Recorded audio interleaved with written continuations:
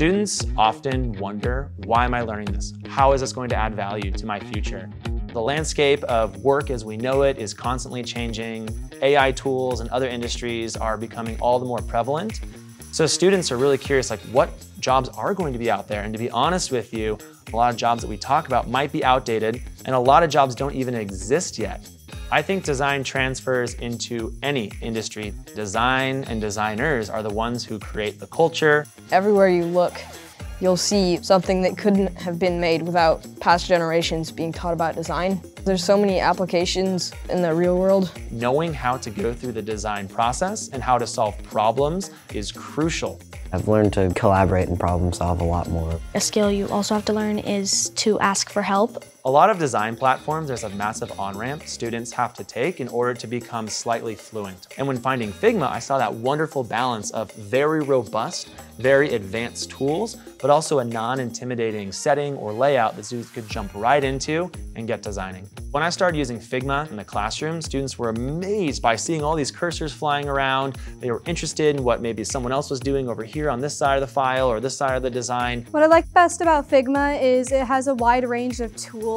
But it was very straightforward and simple. It took maybe 2 days or so, and then you got it down. My students at even the age of 12 years old can be using this design software that folks are using in industry and was maybe even designed or created for folks much older than them.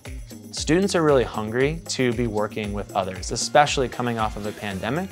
We see this problem all the time in classrooms where kids' engagement is incredibly down. Now we're competing with YouTube, we're competing with social media, we're competing with gaming, but the moment you give an assignment where they're having to collaborate with one another, share ideas, and really jump off of one another's thoughts, that's where I feel like the magic happens in the classroom. You can bounce ideas off each other really easily. I'm able to make something that's a lot better than what I would have been able to make on my own. With a lot of learning management systems, students send work into the teacher sends it back, and eyes on their work is only between the student and the teacher. Figma has really allowed for students to see the interests of others, to get ideas from peers that otherwise could not have been made possible with just this teacher-to-student feedback loop that exists far too often in education.